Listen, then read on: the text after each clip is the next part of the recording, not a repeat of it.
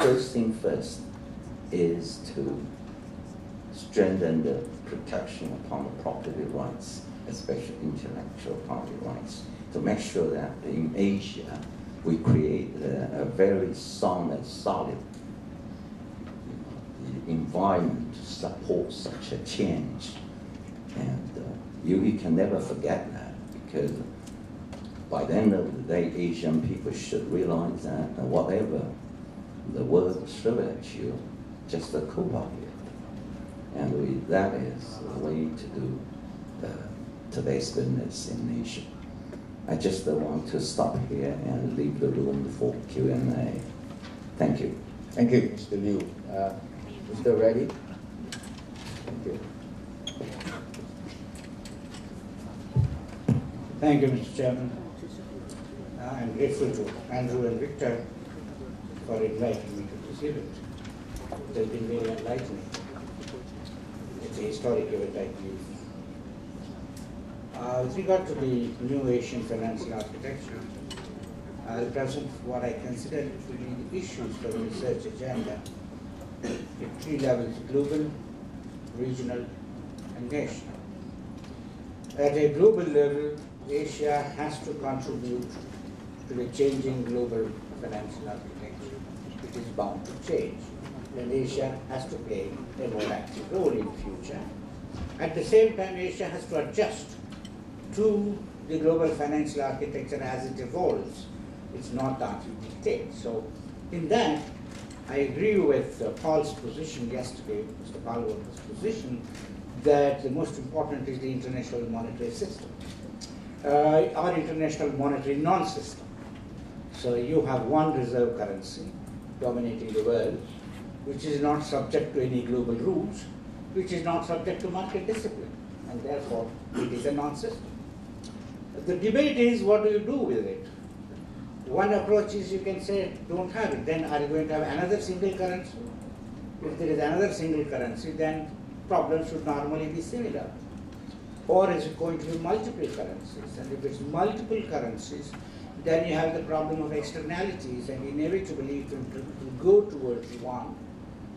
Basically, the nature of global trade being what it is, at least that should be considered. What's the scope for multiple currencies to coexist, multiple reserve currencies? And the third issue is that would you have an SDR, and SDR is a unit of account. And in the final settlement, you require a currency. Unless SDR becomes a global currency and IMF becomes a market maker. And then you have the whole issue of global governance. Okay, we want to have a global currency, good, have a global currency, which means you require a global monetary authority. My problem is that if the global authority exists and it fumbles, the whole humanity suffers. So maybe it is better to have a messy non-system than a strong global monetary system with the risk of collapse of the whole world. But my point is that we have to look at this. That's important. Current state of affairs, no good. Better state, look for it. We don't know. 2. More realistically, and I find in the agenda, the scope for Asian currencies to become internationalized. Is internationalization same as reserve currencies? What are the advantages of reserve currencies? What are the disadvantages of reserve currencies? For the country, for the region, for the world. We cannot view it in an emotional sense. And it's a new type of global situation that we are doing, not what it was 20, 30 years ago for a variety of reasons. So I think we have to be, at least now coming to India, my own hunch, subject to whatever the results is, that I would not recommend to India that they should try to get global reserve currency at all. At least not for quite some time to come, for a variety of reasons. But I think the research will have to address this issue squarely. So that, I would say, is one aspect of the globe. Second is the financial, but the other way, which I think has started already, is what we may call, you have different shades of non-system. And in the non-system, you have mechanisms like increasing the role of local currencies, like what renminbi agreement. So you immunize the trade and other aspects from the vicissitudes of the global non-system.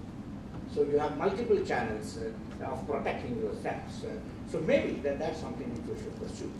Second, with regard to the global financial architecture and the global financial institutions that you have, IMF and World Bank, I think it is very clear that there will be a shift in the balance, and which means not only that Asia will have a greater say, Asia will have a greater responsibility in that sense for the global financial system. And this has to be carefully negotiated. And then we have G20, about which there are a lot of hopes, but if you see the record, I think it's a classic case of diminishing returns from the beginning.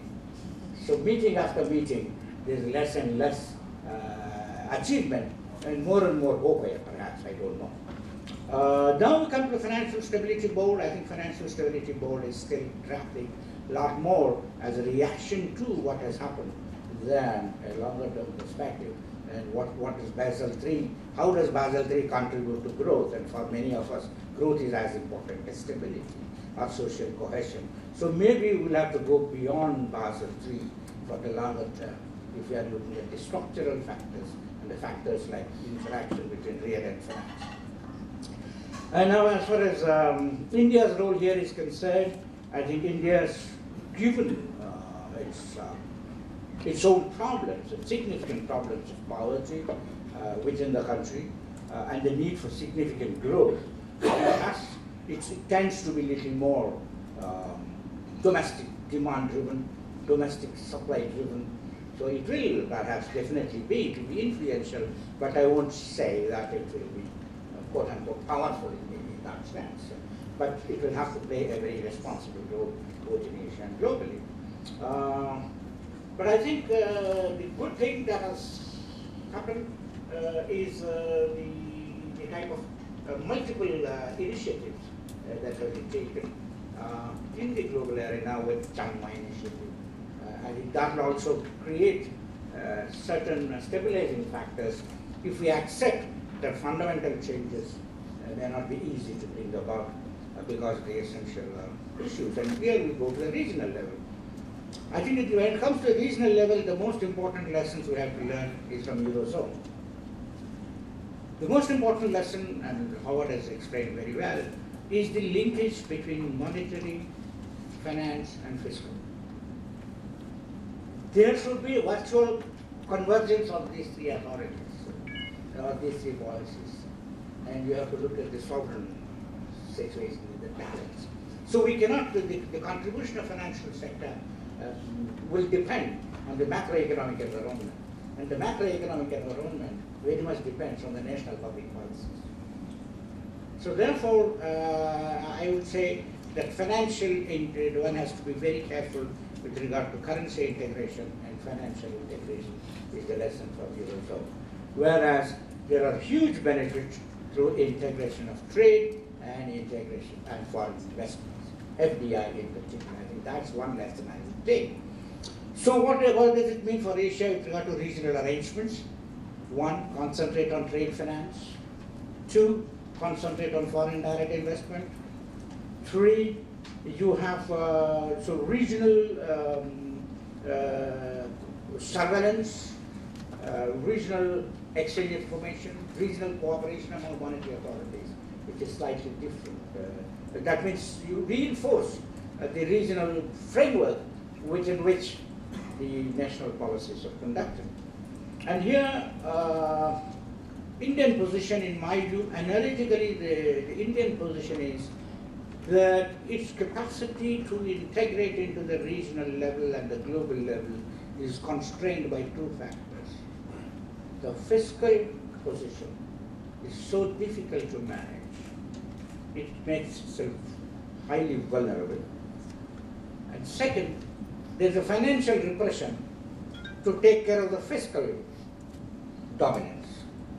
So till such time we resolve the fiscal dominance and the financial repression, we will not be able to proceed with integration of the rest of the world, assuring stability. So I think these are the fundamental issues which, and in terms of vulnerability to shocks, India is pretty vulnerable to several shocks. both on current account and capital account. On current account, and we have the food, possible shock to the food, to the fuel, as I mentioned, fiscal, financial, and external flows. The volatile flows are quite large.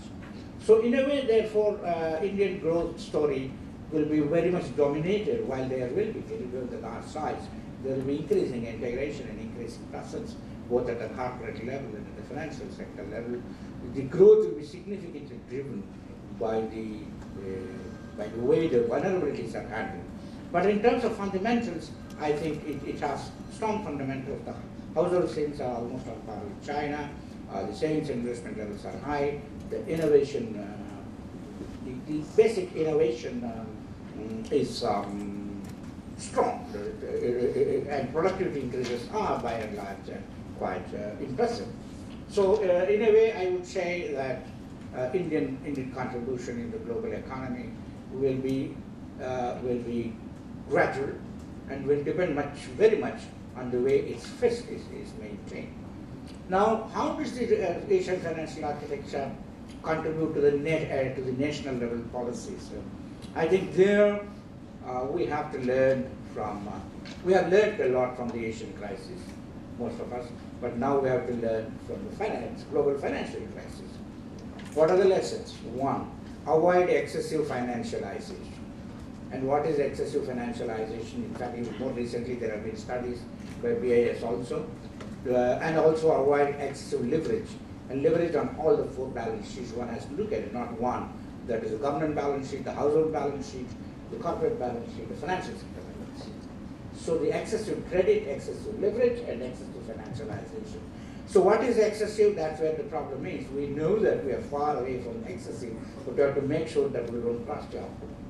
And the work of the global financial architecture of the Fung Institute should really be able to contribute for a greater understanding of what I might call optimal financialization and minimizing the complexity of the financial innovations. And Canada provides a fairly good example of usually perhaps the most balanced approach to financial sector regulation. And in terms of overall objectives, I think one thing which we have to learn from both both the US, UK experience and perhaps European experience is we have to aim at inclusive finance.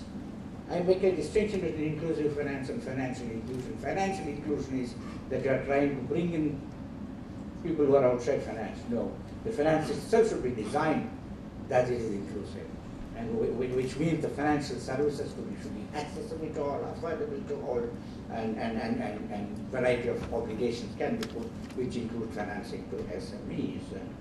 And finally, in some ways, one could look at, given the significant common factors, some sort of a standards of disclosure, standard codes of finance. And Andrew himself had presided over standards and codes for Asian crisis at some stage, and I think we can lead this exercise and give, it may include sort of code of ethics for various participants, not just the regulators, whether it's the credit rating agencies, whether it's stock exchanges, some sort of code of ethics, standards of governance, and I think that's where the Fung Institute will be able to provide a significant contribution. And I will stop here. The only thing I want to say here is you must have read the recent book by Schiller on finance and good society. So I just thought that the ideal book should be Good Finance and Society. Thank you very much. Thank you, Mr. Reddy. With still two speakers to go, I think with all the suggestions that has been made, Andrew, I think you have your work more than cut out for you in terms of the suggestions. Next, we'll come to Mr. Saito, please.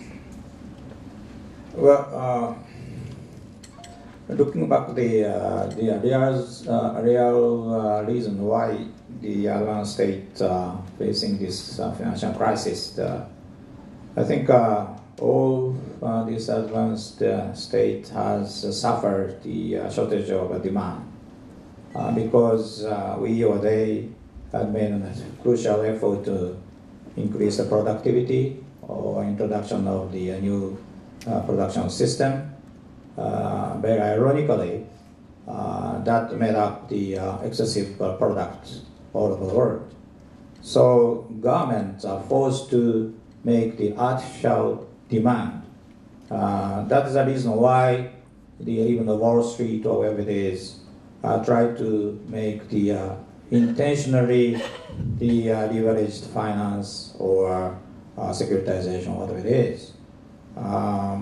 Then finally the state itself, that must have been the last resort, having the non-performing loan. It can be very dangerous risk matters. We have a lot of lesson in the case of the United States as well as Europe, I think. So how Asia should respond or set up the future business is that the still I think that we should respect the market mechanism. These advanced states seems to be respected have respected the market mechanism, but the reality is that they ignores the market functions. Regardless the response or reaction from the market, they continuously issue the aiding papers and distribute it. That was the reason why we are now in the traps. In Asia, SME is a key, I think. Even in the United States or any countries, SME is the key. In the United States, recently, by the name of JOBS, J-O-B-S, new rule enacted in order to finance for the SME. So in Asia, the most SME are financed by the banks. To some extent, that is okay, but I think in order to smooth out the flow of funds to these profitable SMEs, we had better think of the two ways. One is naturally the fixed income issuance, and another one is equity. As for the fixed income, as you may know already, a long time the Asian Development Bank has done projections. They said the ABMI, the Asian bond market initiatives, has been long underway. So we are better take advantage of their facilities to promote the primary issuance as well as the secondary market trading, if possible. And as for the equity, the Asian market already enjoying the quite reasonable or sizable equity market, and particularly in the Southeastern Asian state the areas, the Singapore and Malaysia already made up a sign to make their joint market or so. I think we have already in the equity market the Regional Exchange Federation by the name of AOSEF. It is including the Asian, all countries and Oceanian Stock Exchange Federation. So we had better take advantage of this federation to set up the some common rule, harmonized rule in these regions, with a very much different way from the Western society. That means, I think, with a much more high nobility of the virtue or moral sense in the finance is more important. I think Asian people can share the value or meanings of the business or financial functions, which is not only for the sake of the money maker or greedy money chasers. Rather, our mission is to provide the healthy fund to the SME or whoever it is, entrepreneurs, with the very high morale, and that is very important. So I would like to propose that in these Asian regions, there should not be a welfare standardized consultations of market rather than a way that seeks to build soft alliances through mutual competition and sophistication based on common sense of values. That is a very possible. Acknowledging unique histories and culture and the differences in the economic structure and each state national regulation. So I think these soft alliance will be suited to Asian market. So again, I'd like to say we should share common ideas, establish rules unique to these regions, and build market in the conservative and efficient way. If we can be of assist anything, already we made up a professional fixed income market in Japan, or European, some banks are financing there.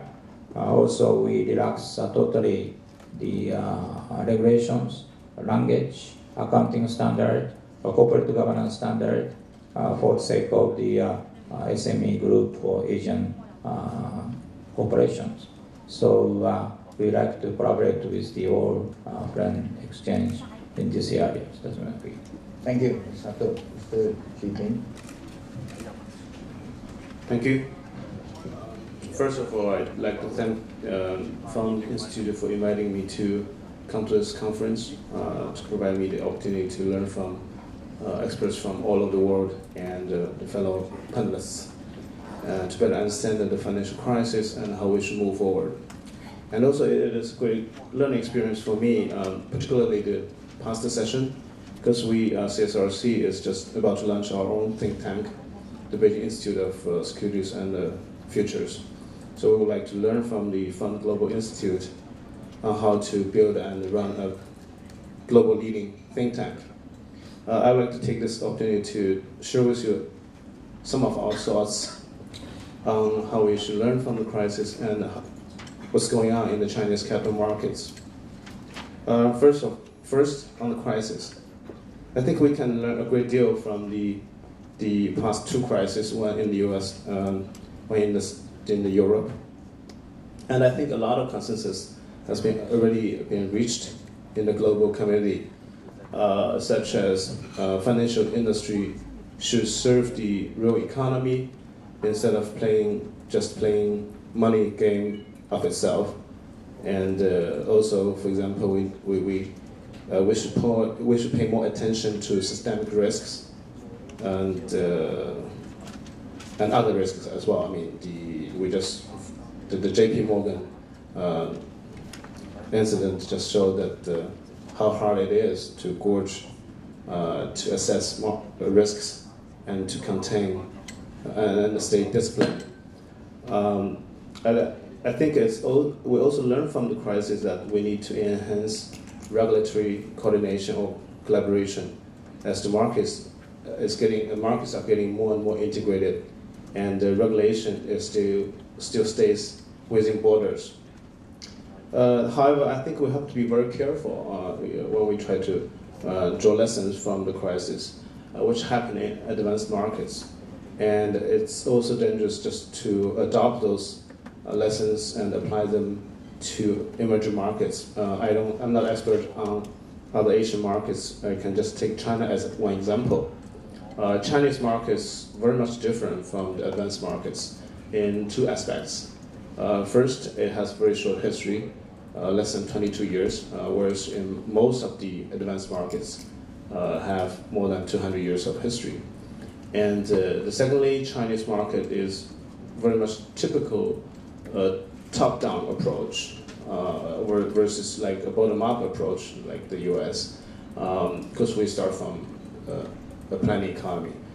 So we really have to be very, very careful. For example, we know that too much sophistication in financial products, or too many of them, were part of the reason for the crisis in the States. whereas in China, we have too many, we don't have so many sophisticated products. We have just launched one financial derivative, the index future, 2-3 years ago.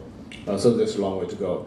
Another point is that we know that part of the reasons why U.S. had a crisis in 2008 was the over-leverage of financial institutions. Lehman Brothers had a leverage ratio of more than 140 prior to the crisis, prior to its bankruptcy. In China, the securities firms has a leverage ratio of 1.3. So it's merely just, there's basically no leverage at all. So that's another difference. Also, we have to know that in a lot of the markets, like in the States, over-liberalization is probably the problem. But in China, liberalization is still the way to go. So I think knowing all those differences, we cannot just simply come to a simple conclusion and being very simplistic. I think one thing I personally think we can draw lesson from the Eurozone crisis is that I think with deglobalization, the world has become flat. And I think every economy or nation, they have to re-examine its own competitiveness. Meaning that you have to look carefully how you can win in this very much competitive and integrated world. For some of the European economies, I think in terms of labor cost, they are not so competitive with, China or India or Brazil. In most of the sectors, Chinese labor cost is still like 1/10 of the Europeans. So on that front, I think Europe doesn't have competitive edge. On the other front, the innovation, I think I don't think it can compete with the States. Therefore, I think that can partially explain the reason why 3 years after the 2008 crisis, I think the world is surprised to see that Europe is actually in bigger trouble than US. And I think behind that, the reason behind that, our understanding is that the financial structure has some influence on the economic resilience and the recovery, the speed of recovery. I think the States has a very much a market-driven or market-oriented financial system, and Europe is very good at commercial banks. China is similar to Europe. In terms of financing, our financing structure is very much like bank versus capital market, 80-20. Similar in Europe, and the US is just about the reverse. It's like 20-80. Mr. Jinping, can we try to finish off to give time for just sorry. 2 minutes? Yeah, sure. Therefore, I think it's our objective and our agenda to promote a capital market in China, and I'm very happy that Chairman Liu actually shared my view on that. Thanks to his leadership, Chinese banks are very healthy and robust, probably just too robust, and well, that's a compliment. I think what's going on in China right now, on top of our agendas, a couple of things. Number one, we try to build on equity side, we try to build we call it multi-layer capital market system. Meaning that we have only the main board. Just as an example, the US market is very much a pyramid structure. NYSE has 2,300 companies, NASDAQ 2,700, OTCBB plus Pink Sheet, which is the OTC market, has about 9,000 companies. And the gray market below that was 60,000. In China, the main board has more companies than the small and medium board, which has more company than the growth enterprises board, and which is bigger than the OTC market, which has only 115 listings. So we need to expand the OTC market. We're promoting the third and fourth board. And in China, I'll give you some idea of what's going on in China. In Beijing, the number of companies qualified for IPO in Beijing alone is more than 1,000. CSRC typically can approve about 300 companies per year. And therefore, if we want to finish the task for Beijing, we need 3.5 years. And we have 31 provinces. So it just cannot meet the economic need. Secondly, we need to promote the bond market. In most